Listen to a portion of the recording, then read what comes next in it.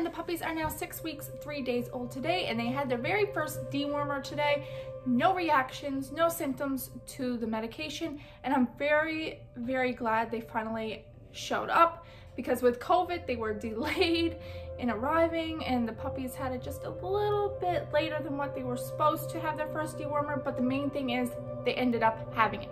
All the puppies seem to really love outdoor patio play and look forward to it. The 3 boys have been very high energy today. They've been spending a lot of time together today, playing, getting along, which is really, really nice. But anyway, let's get into the video and let's go check out the puppies here now. So here we go. Let's go.